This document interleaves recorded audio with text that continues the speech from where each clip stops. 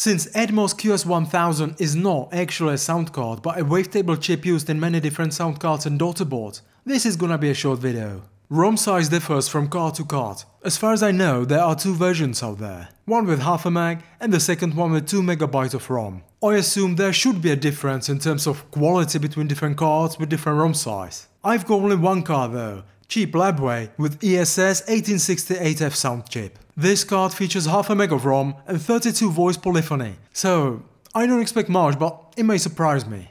I use generic ESS drivers in which I set ports, IRQs and DMAs to default values, and also disable joystick port. Then I crank the master and synth volume up to the maximum values and down to 0 for the rest. I don't need to test ESS chip again, I'm here just for the QS1000. It's also unnecessary to test games without general MIDI support. So, let's hear what it can do.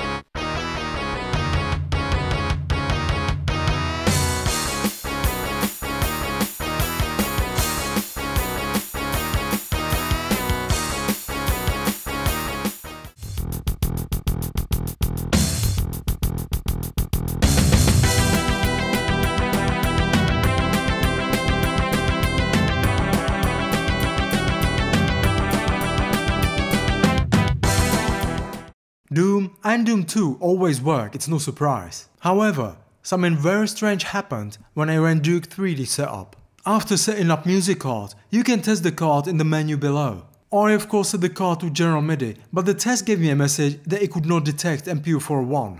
I tried to run the test again, and all of a sudden, it worked. I saved the settings, left the setup and ran the game. But the bloody game didn't start and gave me the same message that it could not detect music card. I tried running the game over and over again until the music card was initialized and the game started normally with music. To make sure that the card is still working, I had to try Doom again, which was working fine before. And as always, Doom worked. Then back to Duke again. To get it running, I still need a couple of attempts. That was bloody weird, but let's crack on with the test.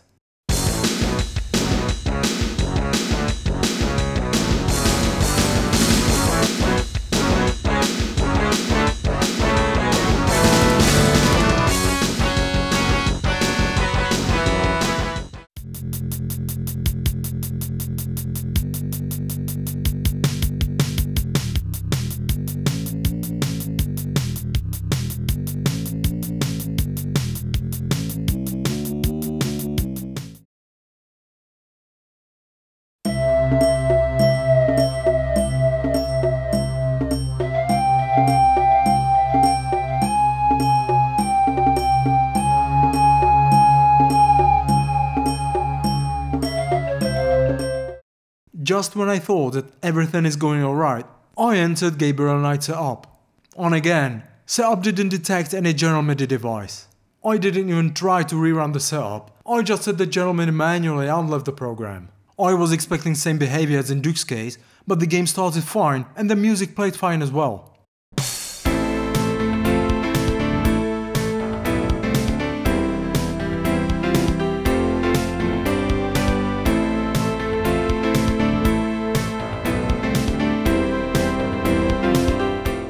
I tried to run the game again a couple of times to make sure it's working fine, and it worked every time.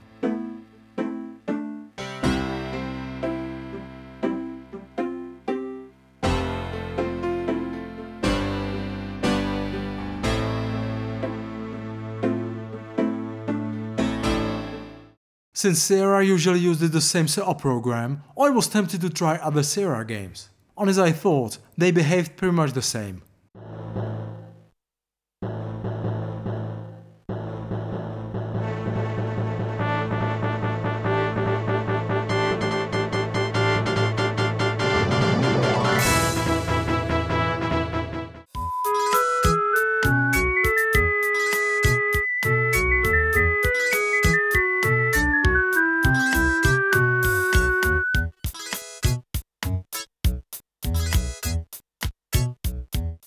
Then I tried Ultima 8, it uses the same setup as Bioforge, and it worked perfectly.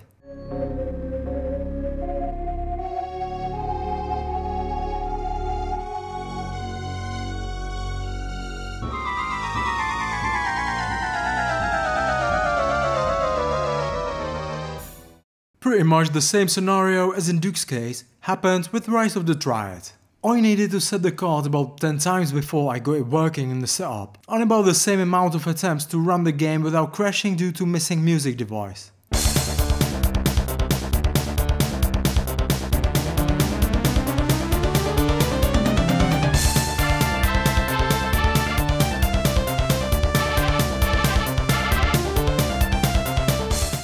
Heroes of Might and Magic 2 uses mild sound drivers as many other games, and it always works, even with some more, let's say, difficult sound cards. This, unfortunately, wasn't the case. This time, it took me about 50 tries to set the sound card, and about 100 to get the game running.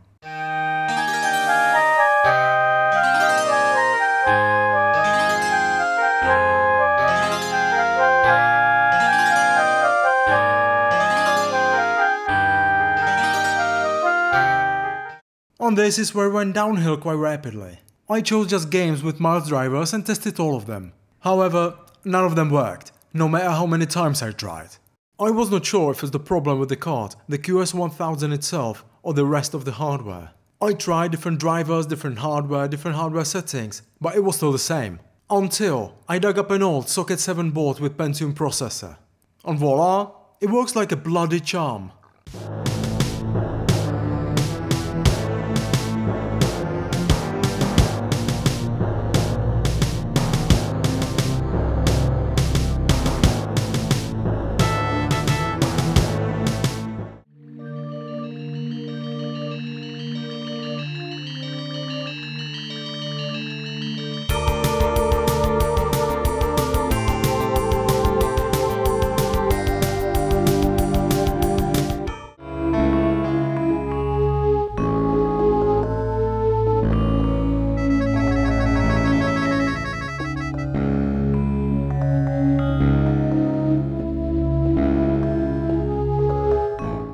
For a cheap half-mech wavetable chip, I gotta say it doesn't sound bad. Of course it can't compare with high-end cards, but it certainly can make a nice sound. In some games, it sounds quite good, depending on used instruments of course. In others, it sounded bland and lacked punch, and sometimes the instrument sounded a bit off to me. But in the end, it's always in the ear of the listener. So, what you reckon, dear viewer? How does it sound to you? I wouldn't pay more than 20 quid for this card, it's not worth more than that. It may be a nice addition to someone's collection to play games with a bit different instruments, or if somebody wants a cheap wavetable card and doesn't want to spend more money. However, the issue with games not detecting the card on newer hardware is less than ideal. If you've got Pentium 1 or older, you should be alright. It's a bit problematic on Pentium 2 and newer hardware though. I'd still like to test another card with QS1000 chip to see if the issue is the chips or the card's fault. My bet's on the QS1000. And that's all I've got for you today. Catch you in the comments and bye for now.